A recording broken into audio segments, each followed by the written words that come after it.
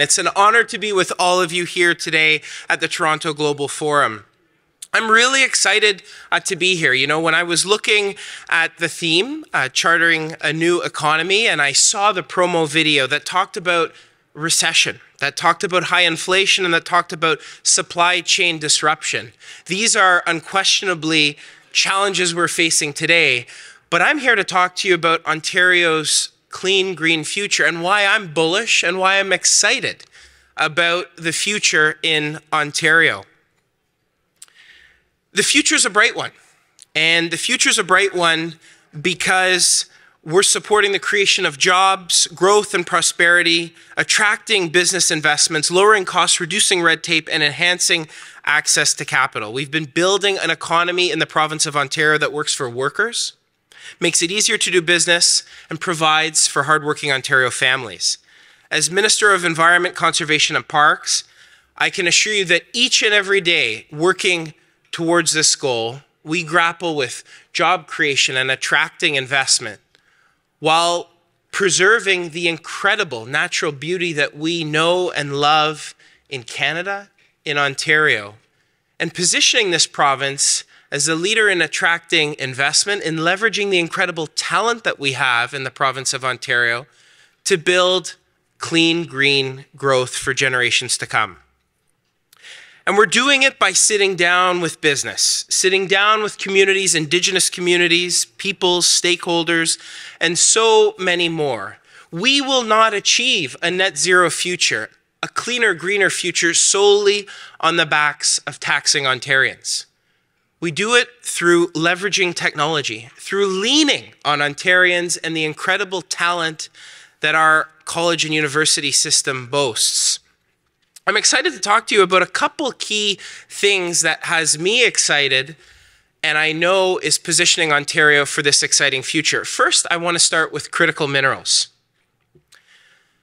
Just as an example, I recently am on the heels of a tour of Northern Ontario, and I've got to say, if you haven't had a chance to visit Timmins, Cochrane, Sudbury as of late, it's an exciting place. It's an exciting place where the conversation of building homes underpins the desire to bring world-class talent to the north to leverage the province's critical mineral strategy. We know that Northern Ontario contains one of the most promising mineral deposits in the world. Why does this matter? Because, of course, these critical minerals are on the forefront of electrification of the electric vehicle sector. So that's why in March, Ontario unveiled the Critical Mineral Strategy, which is a 5-year roadmap to help strengthen Ontario's position as a global leader in supplying critical minerals, including Ontario's EV and battery manufacturing industries, one of the most sustainable technologies of the future. We see EVs and green vehicles as a huge part of the new economy, and we're partnering with the incredible mining companies that are making this a reality. I think to recent visits where I saw firsthand Matagami First Nation community, the work they're doing on reclamation.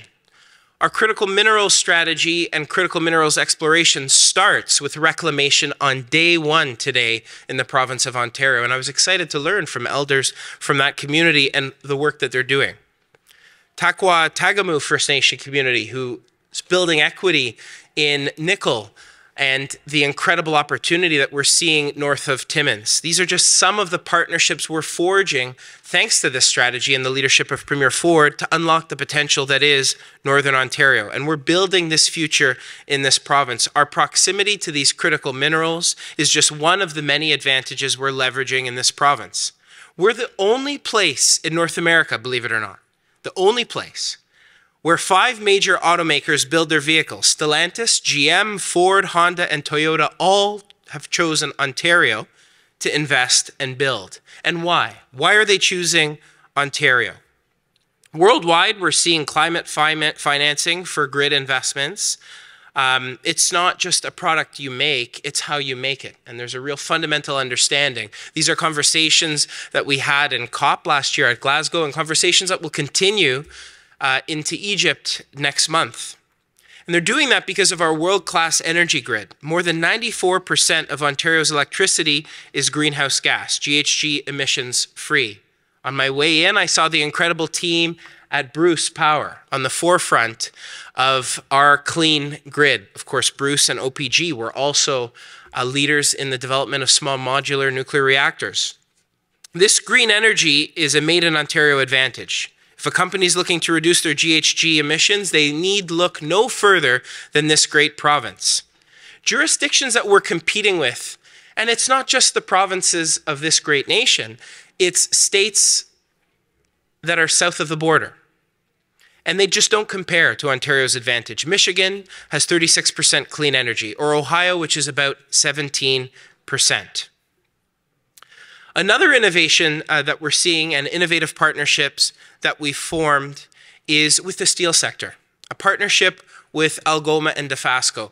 As a grandson of an Italian immigrant that came to this nation with nothing in his pockets, started a career in the steel sector, and now 2 generations later, his grandson is Minister of the Environment, I'm incredibly proud that not through driving industry out with punishing taxation, but through working with industry, with Algoma and Dofasco, working with those 2 partners, we've seen the incredible electrification of the arc furnace, clean steel made right here in Ontario that will provide clean green jobs for generations to come, for that future boy or girl looking to create a future and a promising future in this great country. We've seen the value that this provides from a climate perspective, 6 million tons of CO2 emissions a year by 2030. That's the equivalent of taking 2 million cars off the road every year. Working with Ontario business is the key to our government's success. By partnering with these businesses, we can work together to build a greener and more prosperous province for everyone. For companies looking to reduce that footprint through their supply chain, the prospect of getting cleaner, greener steel is very attractive. Auto manufacturers, as I mentioned, have certainly noticed this. In the past 2 years, we've secured a string of historic investments. In fact, $16 billion in automotive investments. Investments that are making our province a leading green technology hub. Stellantis and LG Energy Solutions are building the province's first ever large-scale electric vehicle battery manufacturing plant. It's incredibly exciting for the men and women on the forefront of that green future and of the electric vehicles that we'll be driving in the years to come. This $5 billion investment is the largest auto manufacturing investment in Ontario's history and puts the province on a path to becoming one of North America's most advanced automotive jurisdictions in the EV market. Honda is making a $1.4 billion investment to retool its Alliston assembly plant to launch its next generation models. And Ford Motor Company is investing $1.8 billion to transform its Oakville assembly complex into a global hub for battery electric vehicle production. And of course, in General Motors, in my community, where not too long ago, people were worried about the future of their jobs, the biggest sign we see in our community now, apart from the highway investments and roads and bridges investments that all levels of government are making, is the help wanted sign that we see with the 3rd shift that they're adding at GM. And these investments, as I mentioned, are creating thousands of new good direct jobs in communities across the province. Let me give you a few other examples of what we're doing to reduce our GHG emissions and help the private sector achieve their net zero goals. On January 1st this year, we launched Emissions Performance Standards, or EPS. It's making polluters accountable for their greenhouse gas emissions with a tough but fair system, with long-term investments into technology and a pathway to see Ontario continue to maintain and attract new investment for generations to come. It's cost-effective and it's flexible. Large facilities are reducing their GHGs or purchasing compliance units to pay for emissions that exceed their limit. And now Ontario facilities have transitioned to Ontario's EPS. We're developing an approach to invest proceeds, as I mentioned, to help our province further reduce these emissions in the years to come. On April of this year, Ontario released its first ever low-carbon hydrogen strategy to accelerate the development of low-carbon hydrogen economy in the province that will create jobs and reduce emissions. It lays out immediate actions we're taking, together with job creators and other partners, to capitalize on our competitive advantage such as our clean electricity system, as I mentioned. This hydrogen strategy identifies innovative projects that can help secure a clean energy future, with hydrogen playing a critical role as a clean and safe energy source. From hydrogen production projects and hydrogen hubs to exploring electricity rate options for hydrogen producers, we're doing it all. And we know that our province's world-class talent and companies with cutting-edge hydrogen technologies paired with competitive business climate can propel that work even further. We're also making gasoline cleaner. Often we look 10, 15, 20 years in the future, and that's important. But it's also important to secure a clean transition. And that's why we were the first province in Canada's history to require fuel suppliers to gradually phase in an increase to the renewable content requirement, such as ethanol, in regular gasoline to 15% by 2030. We expect this change to reduce greenhouse gas emissions by over a megaton. And what does that mean? That's another 300,000 cars off the road. These efforts and many, many more are helping build our economy while at the same time protecting our environment for generations to come. We have committed as a province to reducing greenhouse gas emissions by 30% below 2005 levels by 2030. And I'm pleased to report that according to our most recent modeling, not done by us in the ministry, but by Navius, we're on track to meet our 2030 target. In fact, we're on track to exceed that target. Very few provinces in this nation can say that.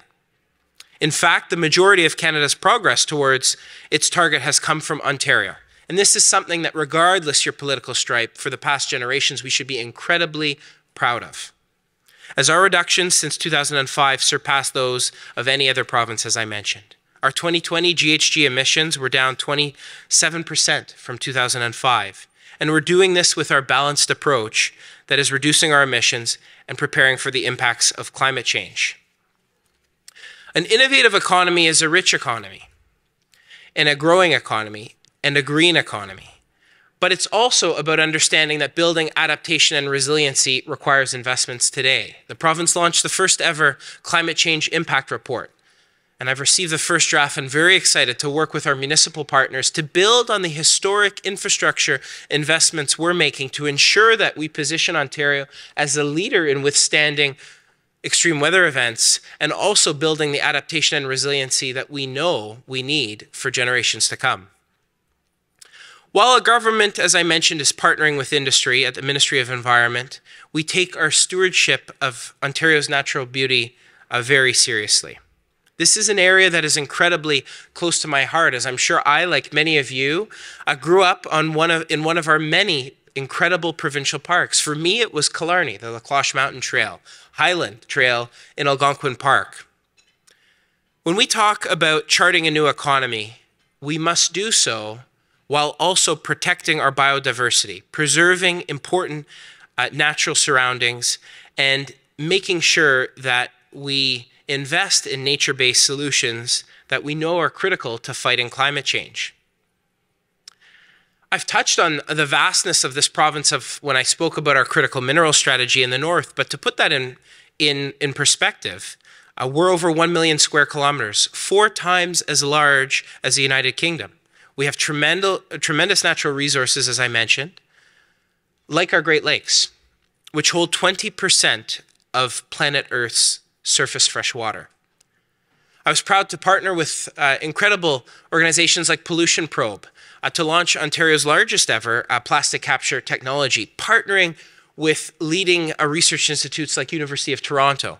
We're looking at getting serious on microplastics, and if you ever find yourself east of Toronto in communities like mine in the harbor in Cobourg, you'll see these sea bins in action. About 2/3 of our province's forest and 2% of the world's forests are right here.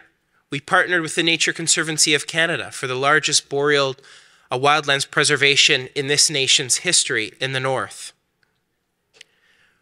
Our climate is so varied, as I mentioned, we know we have polar bears in the north, prickly bear cactus in the south. But we know that with this incredible abundance of natural resource comes a responsibility to protect and preserve it. And we're doing this through partnering with municipalities, stakeholders, Indigenous communities, and conservation groups. We have a system, as I mentioned, of over 630 provincial parks. Many of you spent time there this past summer. 9.2 million hectares, or 23 million acres. That's about the size of Portugal. A few weeks ago, I had the pleasure of announcing that we're proposing to designate Alfred Bog in Eastern Ontario as a new non-operating provincial park. We're expanding our park's footprint. We used to have a park structure that didn't have an online store, didn't have a foundation. We clamored through trying to make online bookings for any of you that have tried to book online. And today we have an online store where 100% of those proceeds are going back into preserving our natural surroundings, protecting biodiversity, protecting species at risk, while also offering important learning opportunities for our next generation and for all of us to learn about our unique biodiversity and our outdoors. It's also good for our mental health and just getting out in the great outdoors. Building on Alfred Bog, I would be remiss if I didn't highlight the work that we're doing to launch Ontario's first ever operating provincial park. In fact, the first provincial park in 40 years. This is an exciting time as we protect our biodiversity, partner with industry to create clean, green jobs of tomorrow, working with our research institutes, working with our colleges, working with the skilled trades. That incredible skilled trades deficit is a challenge today, but it presents a remarkable opportunity. And we know that the forefront of clean, green growth depends on it.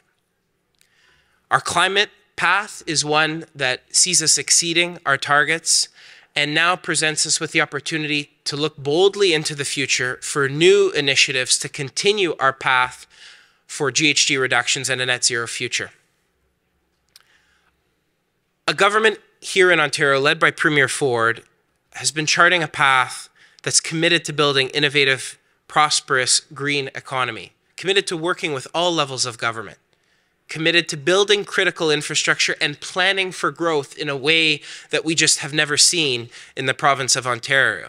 And that growth is going to be clean, green growth. That growth is going to secure jobs for boys and girls across this province. That growth is going to secure long-term capital investments, thanks, as I mentioned, to our clean energy advantage.